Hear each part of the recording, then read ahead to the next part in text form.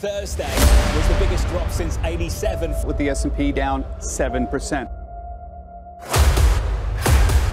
During lockdowns around the world, everyone turned to trading like never before, with online gurus telling the world how easy it is to profit from the financial markets. Best Forex. 4,000. Down.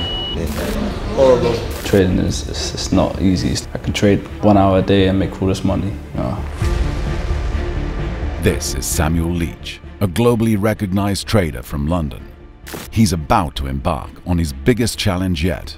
He's going to be putting his reputation and over £500,000 on the line to show the world what trading is really like. Laughing.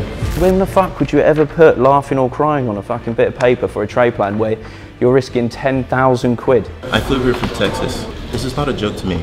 Now at the moment I'm over trading. I mean really I want to make back my losses.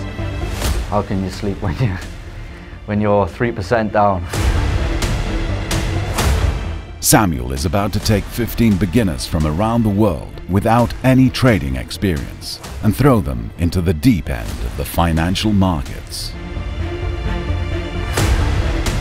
You want to fucking trade or go home? Boom, I'm out.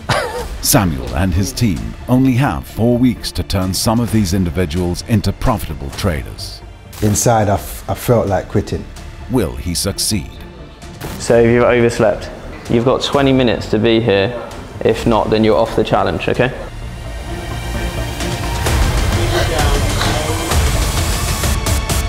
I'm the bowl.